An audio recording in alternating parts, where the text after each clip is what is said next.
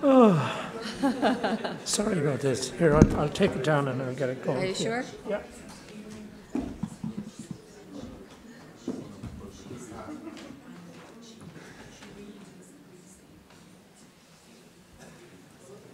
I might give Charles just a minute to see if we can get this PowerPoint up.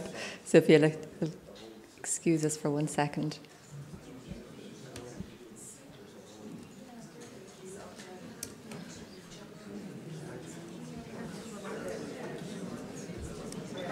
Excellent.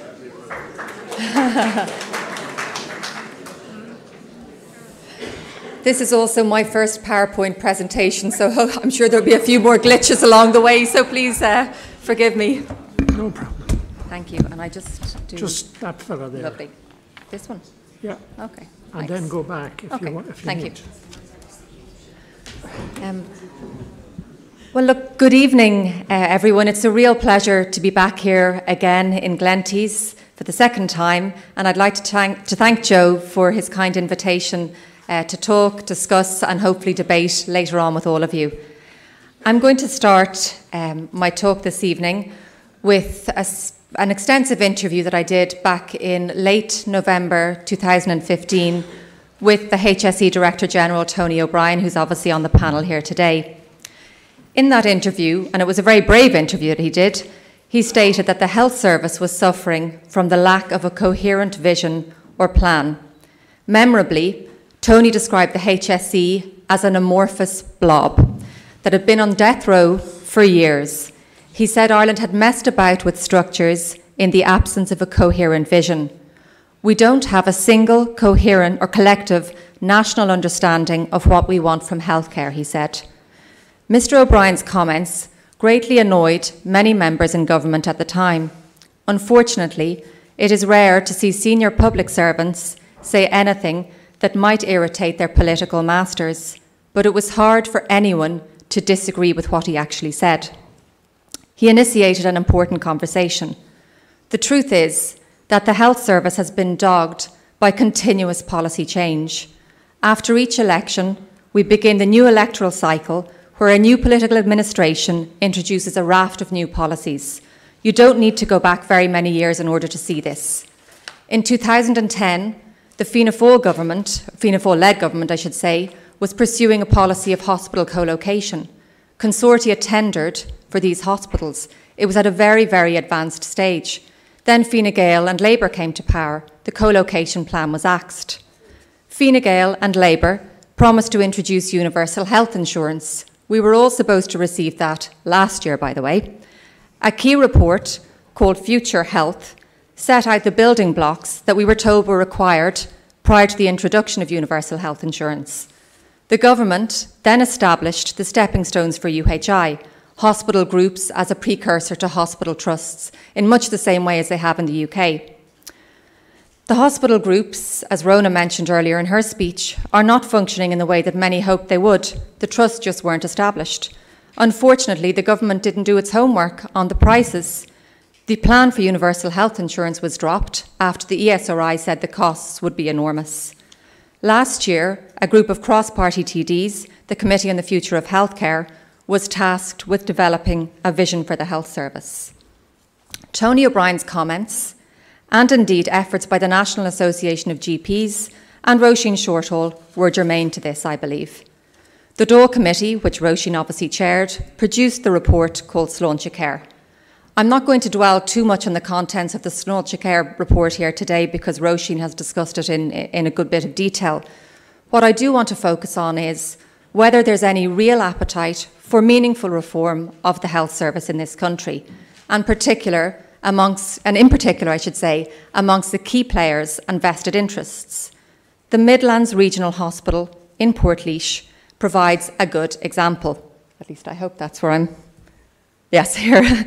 Portlaoise has been in the headlines for all the wrong reasons in recent years, and in some respects, it's a microcosm of some of the challenges and some of what's wrong in our health service. In Portlaoise, we see a lack of accountability, political interference, red flags being ignored, a failure to implement key recommendations in national reports that were written by the health regulator, and a hospital that doesn't have the resources, or certainly didn't, to safely support some of the activity it was doing and continues to do today. Difficulties in recruiting and retaining key staff were another problem faced at this hospital. These issues and problems are not unique to Portlaoise. They're perpetuating the dysfunction that is leading to poor access, long waiting lists, and in some cases, poor and mediocre outcomes. I'm just going to go back a little bit to the primetime report that was broadcast about the tragic deaths of newborn babies at that hospital. Babies died, mistakes were covered up, and parents were treated very badly. I don't believe that this, in particular, this specific episode, is something that's happening throughout the health service, and I think it's important to say that, but I'm using Portlaoise as a microcosm for the other issues that I've mentioned. Healthcare regulator HICWA was brought in to investigate. In its investigation report, which you can see up on the screen there, HICWA didn't identify or name those who had made serious mistakes, and mistakes were certainly made. HICWA says it is legally precluded from doing this. There are no such limitations in the UK. In Ireland, regrettably, there appears to be very limited accountability. Tony spent some time on this earlier, so I'll try and be as brief as I can, but there are plenty of examples of this throughout the system. Remember Oris Attracta? Here we saw residents being abused, slapped, kicked and shouted at. Again, it was an extreme example of dysfunction and not something you're seeing in every disability home.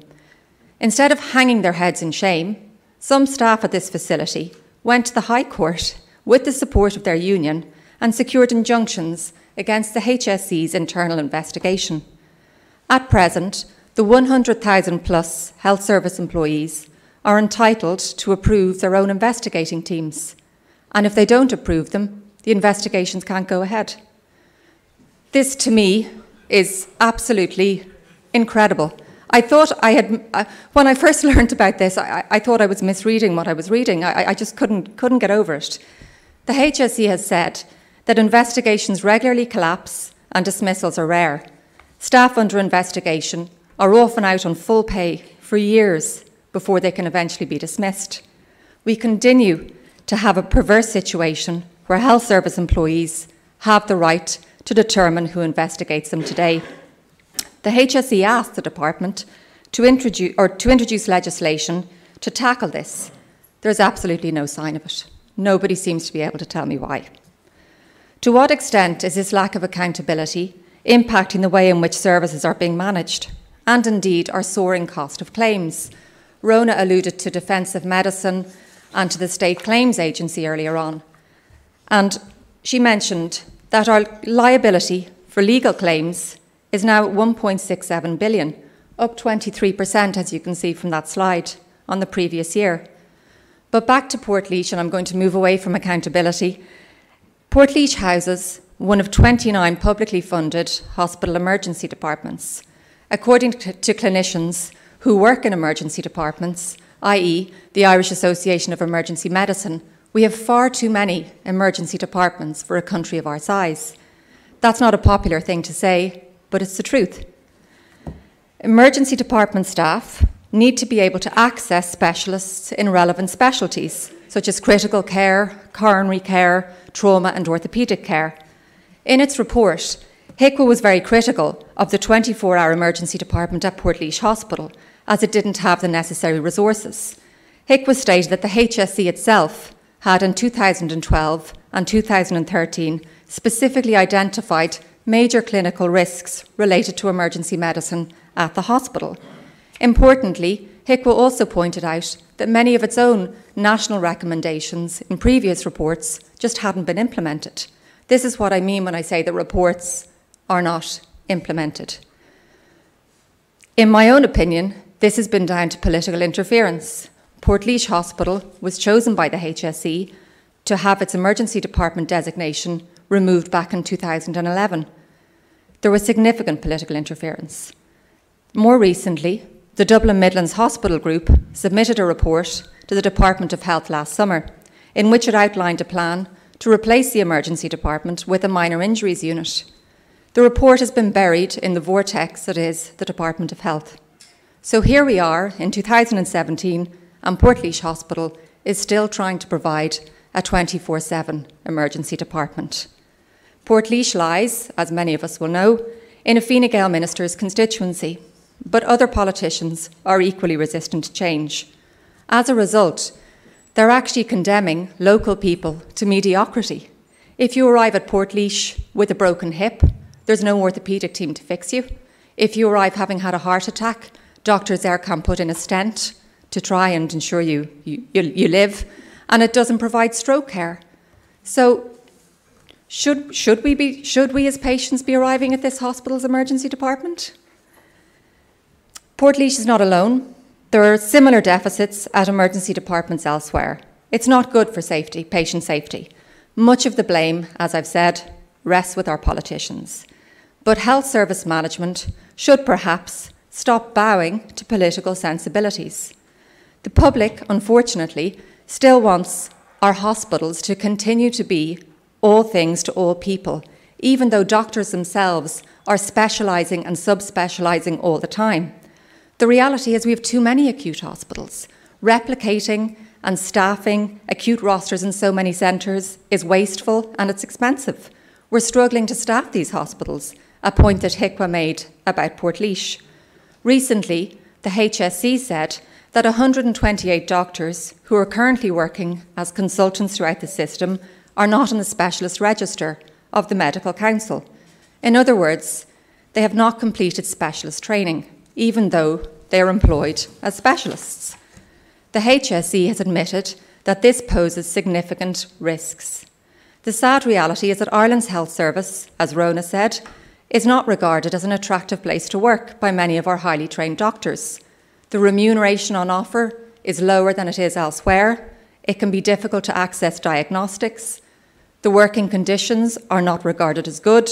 Secretarial or administrative support is often lacking. Many consultants, especially those in rural hospitals, face onerous on-call commitments. Surgeons regularly struggle to access theatre time or operating theatres, and as a result, it's difficult for them to maintain their skills. We have one of the lowest numbers of physicians per 1,000 population in Europe. This is a real problem, and it's impacting our waiting lists. So what is the system doing to address this?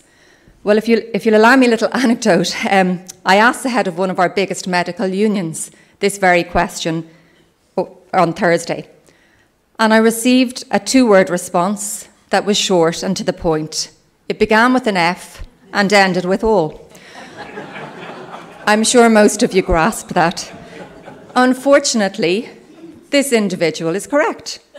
The government has decided to fight consultants who are owed money under their 2008 contract. They're taking them to the High Court, even though, as the Irish Times reported last year, the Attorney General believes they should settle. This is money that was contractually promised to doctors.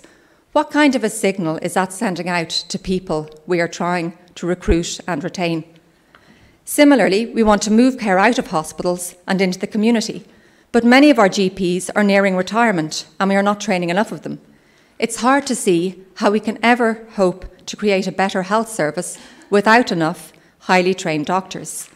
The previous government asked DCU President Brian McCraith to examine medical career structures. He made a series of proposals, many of which have not been implemented some 3 years later. The same can be said of so many other reports. There's the National Dementia Strategy, the National Carer Strategy, Reach Out, our National Suicide Prevention Strategy, A Vision for Change for Mental Health, and I'll go back. The list goes on and on. Unfortunately, our national propensity for aspirational report writing has been dwarfed by chronic implementation deficit disorder. We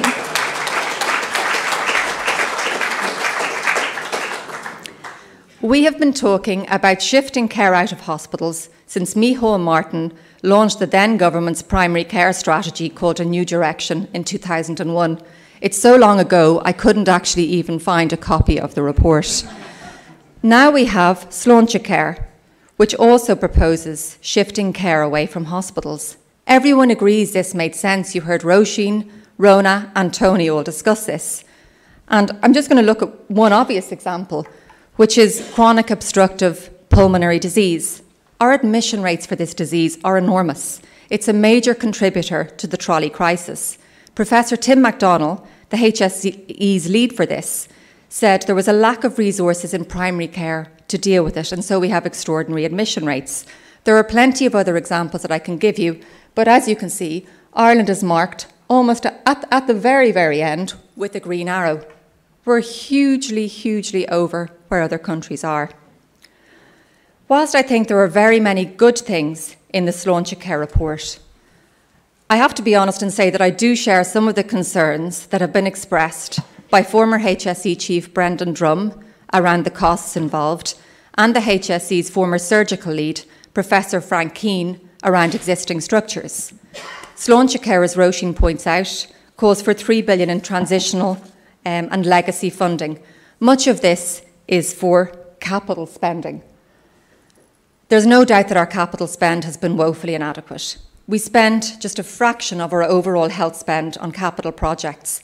In 2015, it was just 398 million. When you consider we spent over 19 billion on health, it's a very, very small sum.